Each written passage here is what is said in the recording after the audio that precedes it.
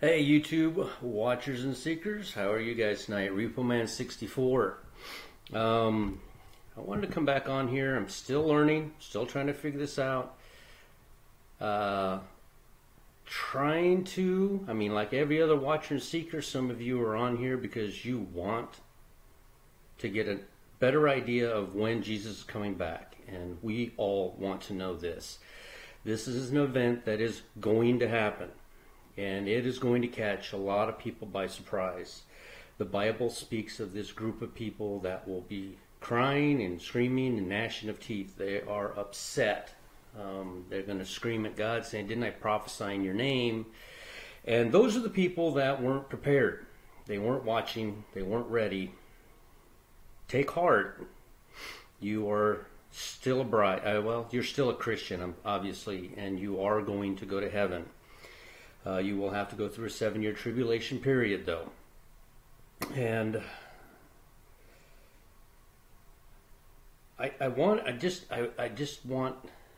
everybody to just watch and keep seeking. And I'll tell you what, in the comment sections, you are all amazing, and I really appreciate all your help.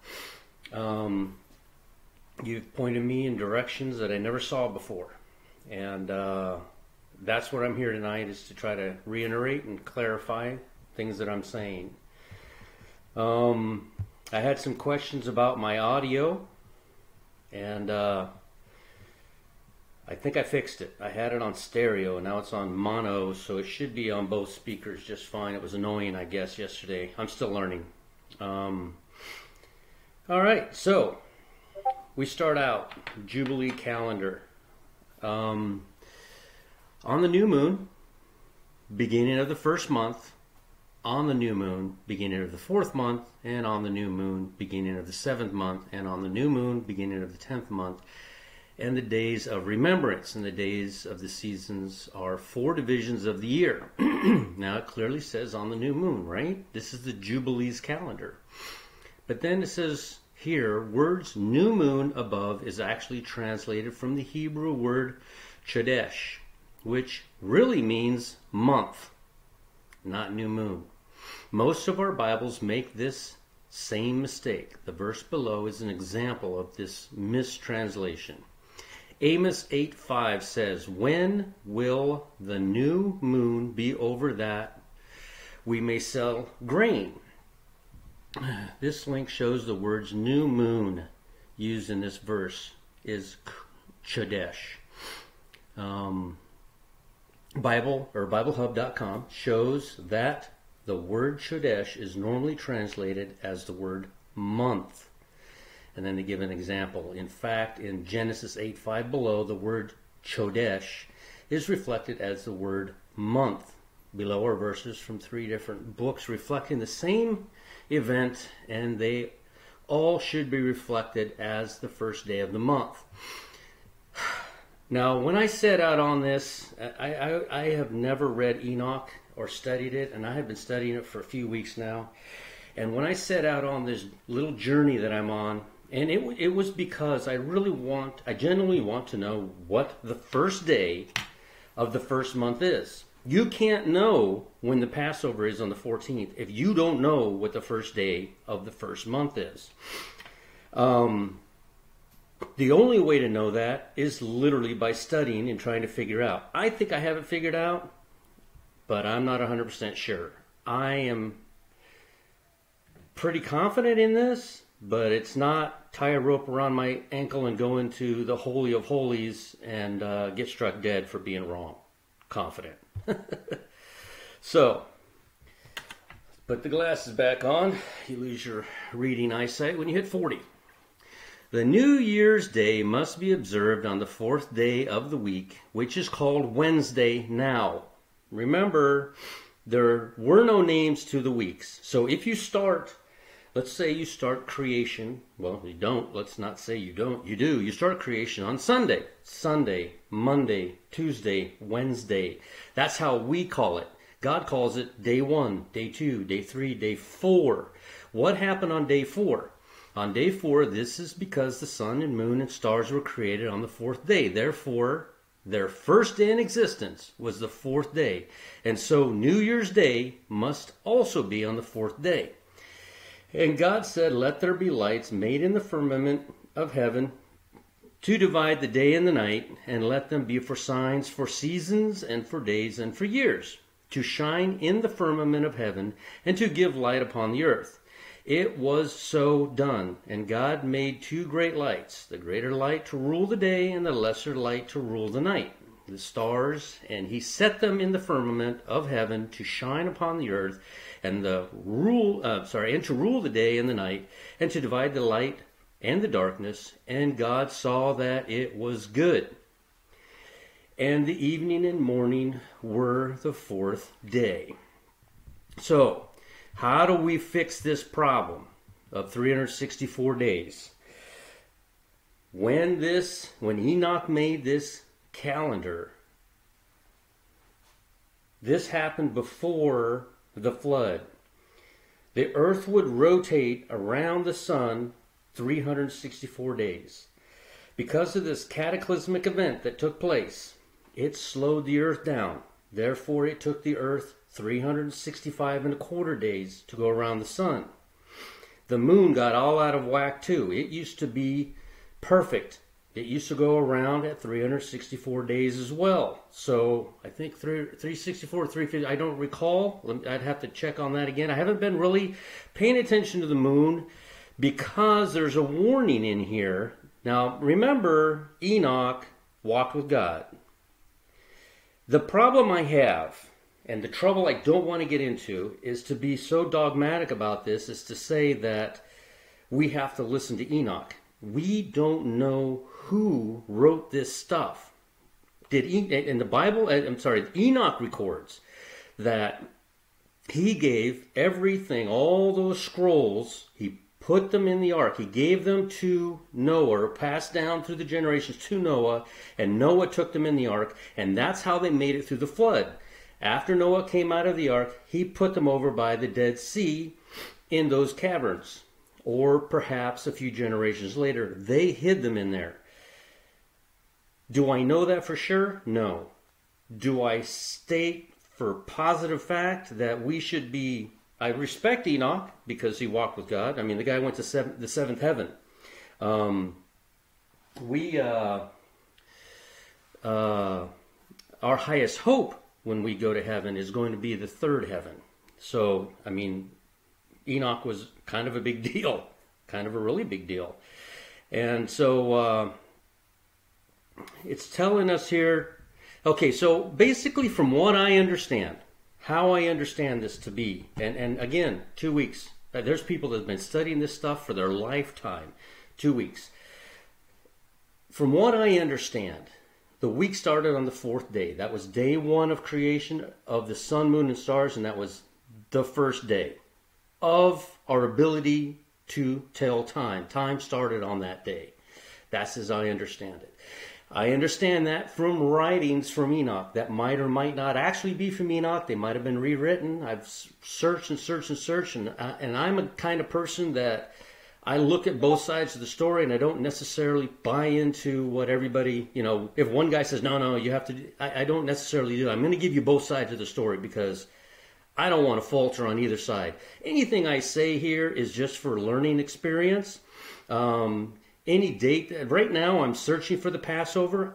It looks like the 29th is a very high candidate for an escape that is going to happen. It is going to happen.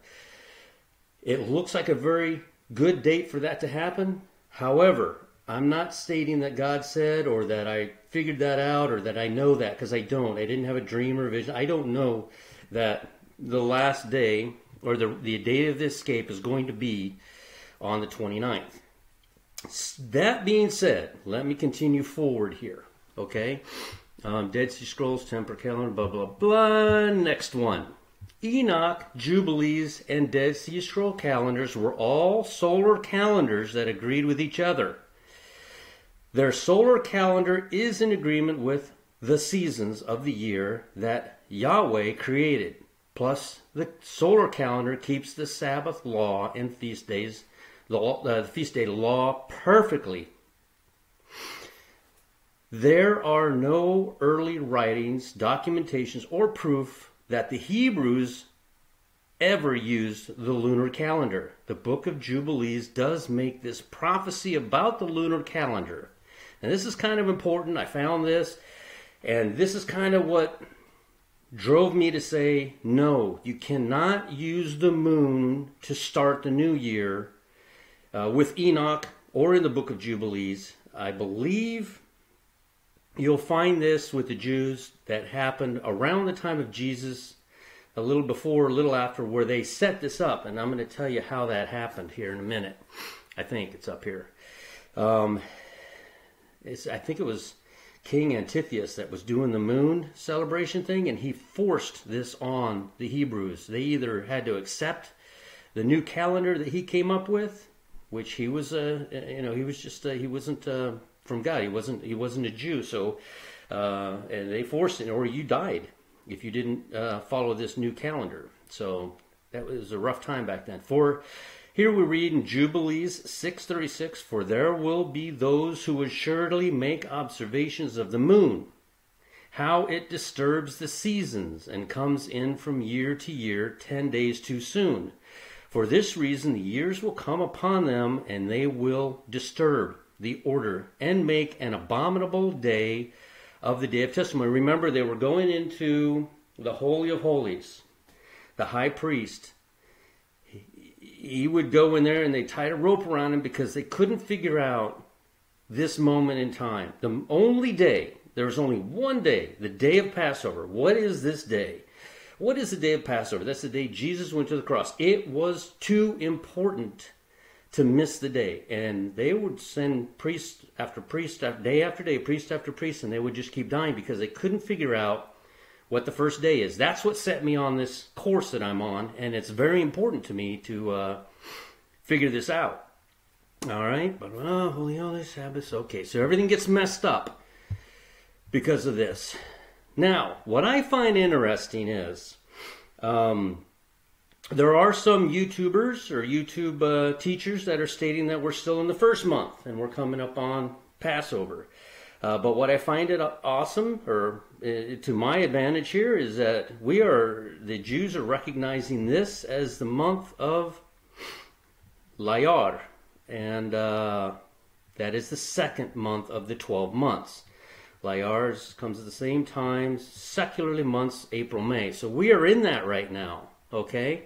I wanted to go back to Stellarium again and remind you that this sun, at this moment, when it's touching the fin of the fish, this is exactly when, on the 16th, 17th, if you go to the 16th here, see, and to the 17th, that is the moment in time where our planet experiences equal time. Every moment after this date, the days become longer than the nights because of how the planet is. And then you come to, I think it's September 22nd or 3rd, and then it starts going the other way.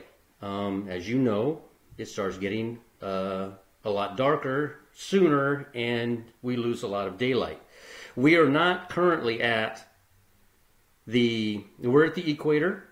There's a vernal equinox that happens at the equator, and then there is a equilux where the day and the night matches.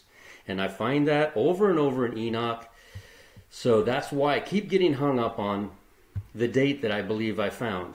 Here it is on the 16th and the 17th. You'll notice that I'm not going to be able to see it now, am I? 12:01, 11:59. You see that? That is the day length right there. So somewhere in between these 2 points of the 16th and the 17th, I mean, it's literally 9 seconds away here on the 16th, and it's a minute 49 away from the 17th. So somewhere in here, and it's probably, I read somewhere it was 11:30 in the morning in Israel when this happened. So that right there, as I said, back here, where the sun is on that fin on this day, if you will look, you can look for yourself, it's timedate.com, and you can see for yourself that the day and the night are equal. After this, it comes completely apart. They're not equal anymore. This is the time between the 16th and 17th, right here. So more so on the 16th, so I'm guessing high noon, or 11:30 in the morning on the 16th perhaps, or 17th. But day one starts on the 17th, on St. Patrick's Day every year. It says, and they kept the Passover on the 14th day of the first month. That's the Passover. That's the day the Lamb was crucified. The Passover, that's the day the blood was spilled. Even in the wilderness of Sinai, according to all the Lord had commanded Moses and the children of Israel. And there were certain men who were defiled by a dead body of a man, that they could not keep the Passover on that day. And they came before Moses and before Aaron on that day. And those men said unto him, we are defiled by a dead body of a man. They were probably, they morticians or whatever, and I would imagine that somebody took over their job for 30 days so that they could enjoy the second Passover. Or maybe they went to war and they had to kill someone. I don't know why they would come in contact with a dead body. I have never come in contact with a dead body. So anyway, wherefore are we kept back, that we may not offer offering unto the Lord on his appointed season among the children of Israel. So we go forward, and the Lord spoke unto Moses, saying, speak unto the children of Israel, saying, if any man of you or of your posterity shall be unclean by reason of a dead body, or be in a journey far off. That's what Jay Justified noticed. Why did he add that? Why would he add that part to it? He didn't even ask about that. He said about a dead body, but then the Lord comes back in and adds in a journey far off. Yet ye shall keep the Passover unto the Lord, the 14th day of the second month. You shall keep it and eat it with unleavened bread and bitter herbs. Okay? So, here we are. From a far journey, your burnt offerings are not... So here's what happens when they start listening to the moon. To what purpose, this is God in Jeremiah 6, to what purpose cometh there to me incense from Sheba, and the sweet cane from a far country? Your burnt offerings are not acceptable, nor your sacrifices sweet unto me. Why? Because they had the wrong day.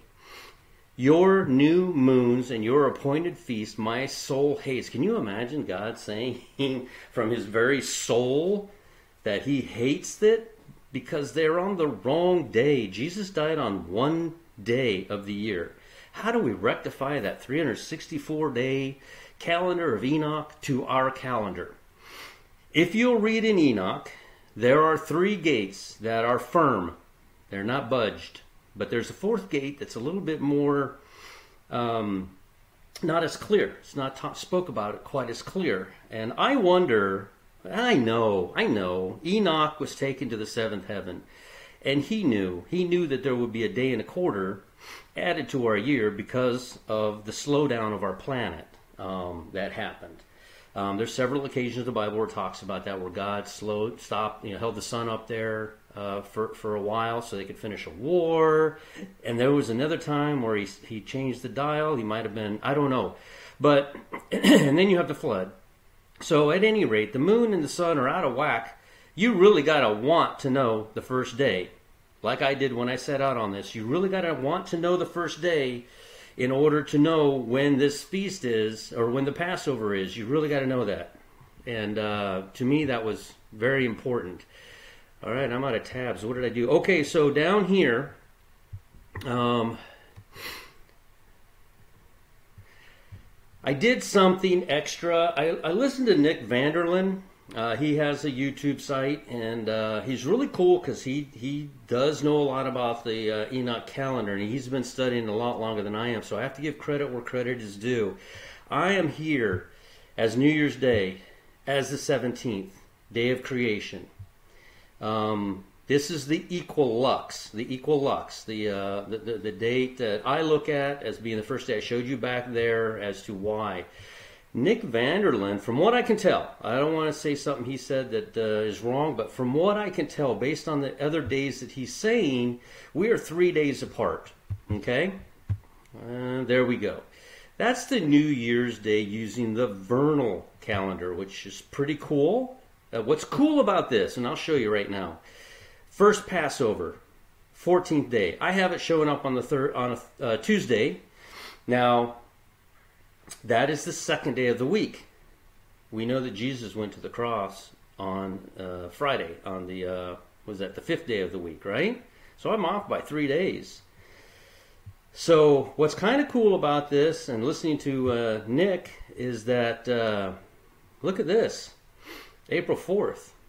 That's from the vernal.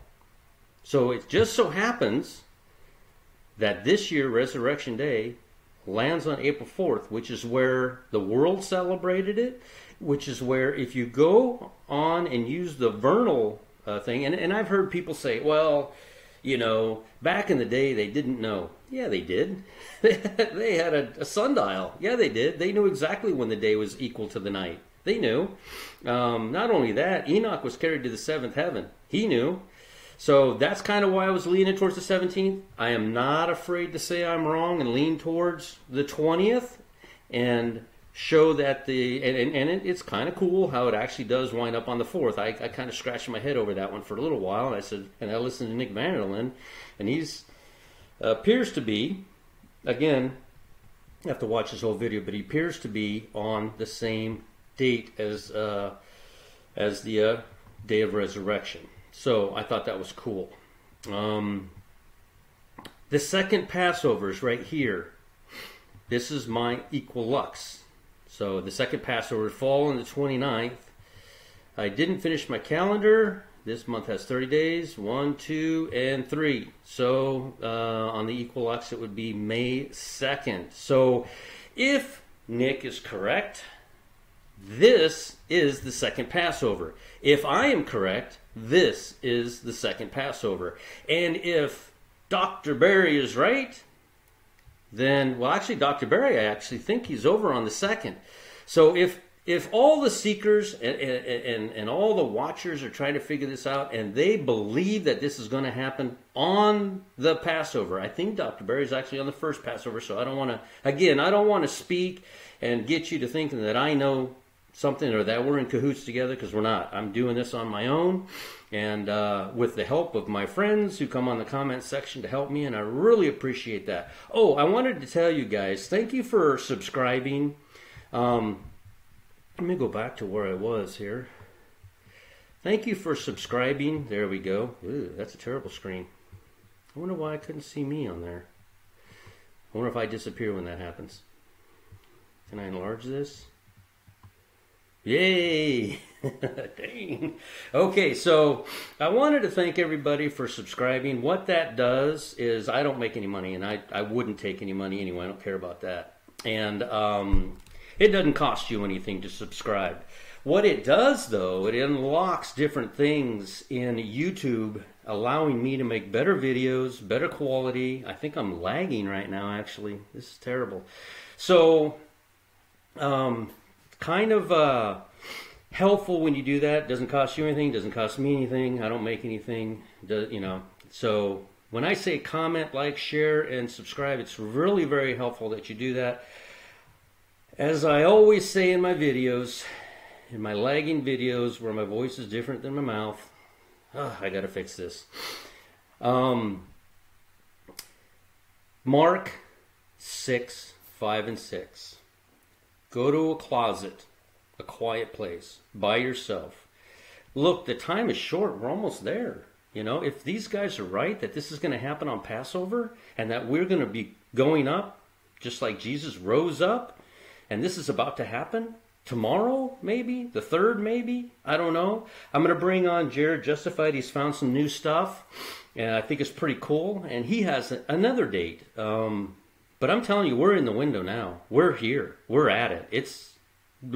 I could be talking and then suddenly go away, which I would hope my wife would. Well, that would be. I didn't say that. My wife's going with me. She's a good Christian woman. But maybe somebody will come here and hit the send button. Anyway, so go to a quiet place by yourself. Nobody needs to know. You don't need to tell anybody. This is absolutely between you and your Father. This is not a proud moment that you walk out that door and tell everybody what you've done, because you've done nothing. God did it all. He is the author of your salvation. He is the beginning and the end. He is the Alpha and Omega. Wow, I don't even know where that's come from. He's everything. He did it all from beginning to end. There is nothing we've contributed whatsoever. Once you do that, this change will begin to take over you. You cannot, and I'll repeat this 100 times, you cannot lose what God has given you. It's not yours to give away, and He's not going to give it to you and take it away. That is yours. I would question if you went into a quiet place and prayed and then ran around saying, oh, I'm saved because I went into a quiet place and prayed. It's not what it's about. And once you do it, and once it's genuine and real with your heart, you'll know it. You'll absolutely know it. And you'll begin changing. Are you going to sin? Yeah. If you sin, are you going to lose your salvation? No. But a true saved person hates sin. Even though they do it, they hate it. It doesn't sit well with them at all. An unsaved person laughs about it and runs around, and does it over and over again and keeps doing it as often as they can because they love the sin more than they love God. So, at any rate, YouTube, RepoMan64, comment, like, share, and help me figure this out, please. Any input helping me figure this out would be awesome. I appreciate it. Talk to you later, YouTube.